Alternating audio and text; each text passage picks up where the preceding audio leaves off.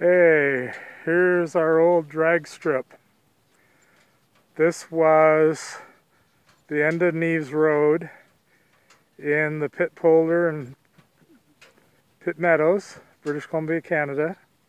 And here this road goes straight for way over half a mile. I'm sorry about the rifle fire in the background, shotgun fire, whatever, but it's berry season. They're scaring away the birds. Anyway, here's the end of the road, straight road. Used to be in better condition, but there you can see the last electricity pole, and there's no more electricity beyond there. So this was the wilderness, the end of nowhere, with the gunfire in the background. Very nice. Okay. Anyway, this road was our drag strip. Every Friday night after dark, hundreds of people would come down here usually, and they would drag. There was no cars out here otherwise, so that people could race their quarter mile and get timed and race against each other, one on each side of the road. And I can't remember any accidents happening, and I don't believe the police ever came down here.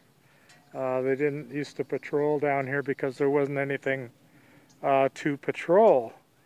So anyway, this was our local drag strip. The only one I know about, the only one I went to. I had a Viva Vauxhall which had a maximum like 50 miles an hour and a quarter mile in 3.4 minutes, not seconds, minutes.